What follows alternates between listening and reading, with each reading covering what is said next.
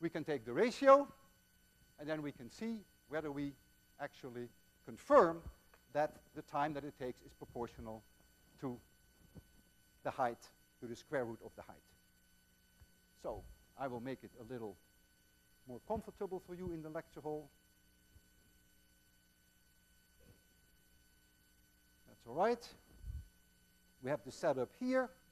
We first do the experiment with the 3 meters. There you see the 3 meters. And the time, the moment that I pull this string, the apple will fall, a contact will open, the clock will start. The moment that it hits the floor, the time will stop. I have to stand on that side, otherwise the apple will fall on my hand. That's not the idea. Stand here. You ready?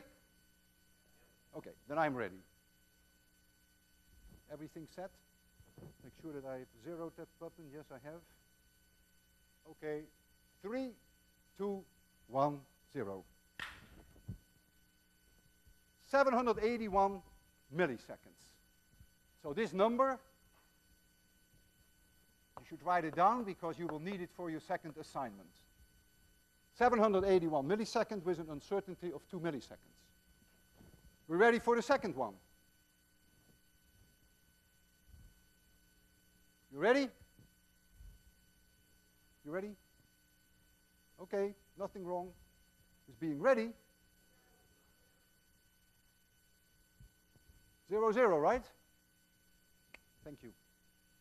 Okay, 3, 2, 1, 0. 551 milliseconds. Boy, I'm nervous because I hope that physics works. So I take my calculator and I'm now going to take the ratio T1 over T2. The uncertainty you can find by adding the 2 here and subtracting the 2 there. And that will then give you an uncertainty of, I think, 0.08. Yeah, 0.08. You should do that for yourself. 0.008. Dimensionless number, this would be the uncertainty. This is the observation. 781 divided by 551. 1 point, let me do that once more. 781 divided by 551. 1417. Perfect agreement. Look, the prediction says 1.414, but it could be 1 point, could be 2 higher. That's the uncertainty in my height. I don't know any better. And here, I could even be off by an 8, because that's the uncertainty in my timing.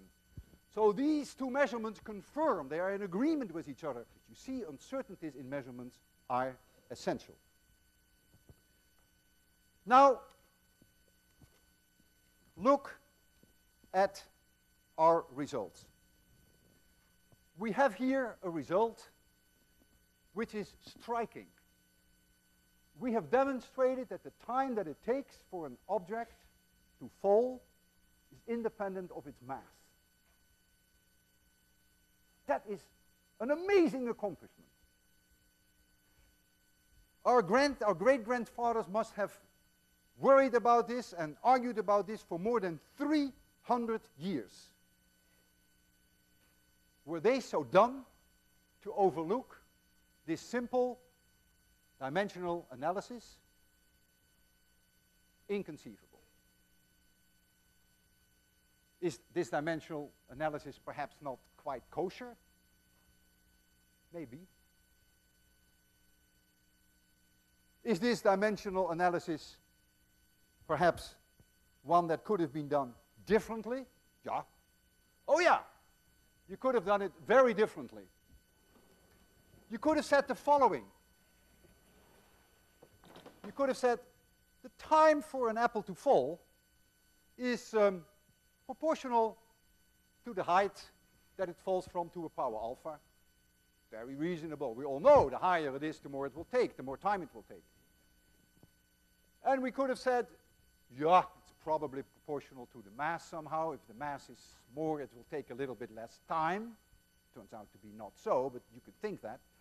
But you could have said, well, let's not take the acceleration of the Earth, but let's take the mass of the Earth itself.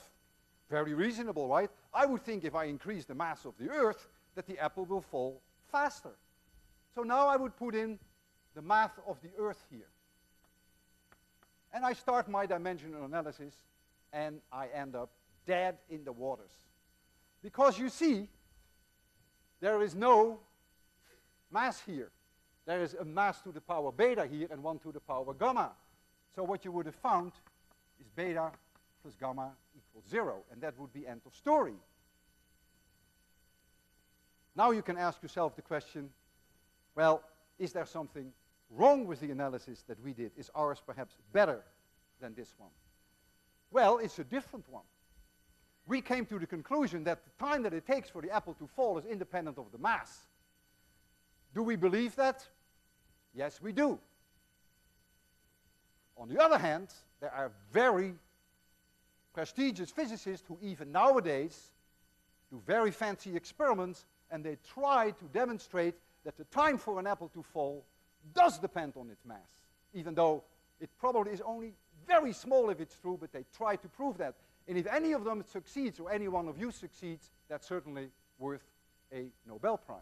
So we do believe that it's independent of the mass.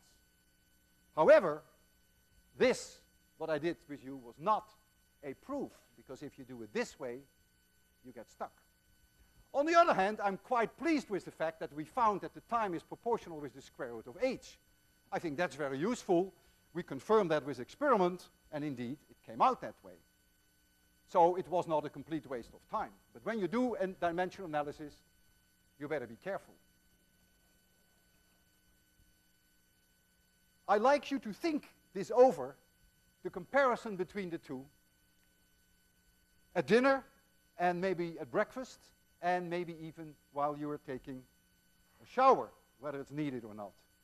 It is important that you digest and appreciate the difference between these two approaches. It will give you an insight in the power and also into the limitations of dimensional analysis. This goes to the very heart of our understanding and appreciation of physics. It's important that you get a feel for this. You're now at MIT. This is the time. Thank you. See you Friday.